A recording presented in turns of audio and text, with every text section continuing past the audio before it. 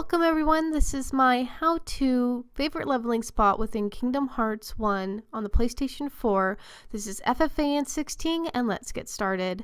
My favorite spot within the game to level up is in Traverse Town in the 2nd District within the Bell Tower.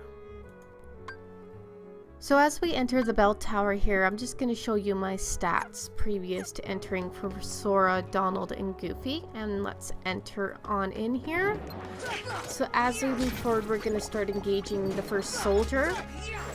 Just at this point, it's very early in the game, so you're only going to see soldiers and shadows within the Bell Tower.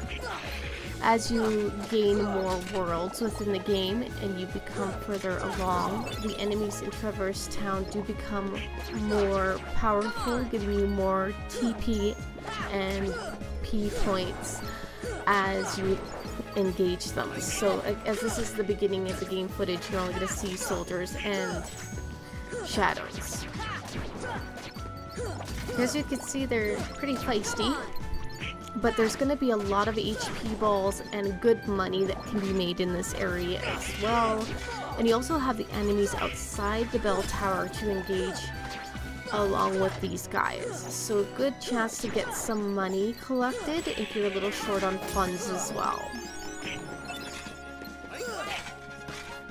And items. Spirit shards are dropped at this point by these guys.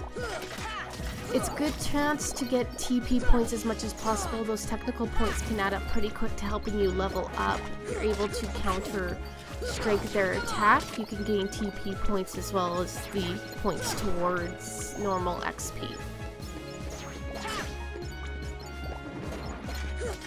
Okay, Donald's always just so useless, but he gets some of the points.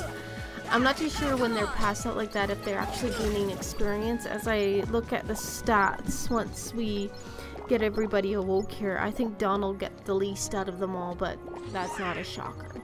So I've completed the mob fights here. We're gonna exit out the back of the clock tower. And I'm just gonna show you my stats again to see what we've gained. Actually, it looks like Goofy got the less amount, which is really odd. He was awake the whole battle. Okay, so we're going to exit out here and go out to the back of the clock tower, and we're going to jump down to this alley. Once in the alley, you could engage the spawned soldiers. And Donald's out for the count. You'll get used to that. He does it a lot. Enter Pongo and Purdy's house, which is also known as Little Dalmatian's house. If you've collected any puppies at this point, you'll be able to give them back to their mom and dad and see these cute little cutscenes with them. And then sometimes if you collect enough puppies, Pongo and Purdy will give you a gift. But go into the next room because you need to regenerate the enemies in the previous area. Once in the sitting room, you can go back to Pongo and Purdy's room and exit out into the alley of the 2nd District. Upon exiting, you will be able to re-engage. At this point, you know that the Bell Tower is going to be able to respawn the mob that you just fought. Just keep going back, refight that mob, and keep doing this cycle until the cycle becomes redundant almost, because you find that you're going to be to the point where the 3P and the 1P really isn't going to be leveling you up very well. As you progress within the story of Kingdom Hearts, you're going to be able to get different enemies spawn in Traverse Town that are going to be harder and better for experience points.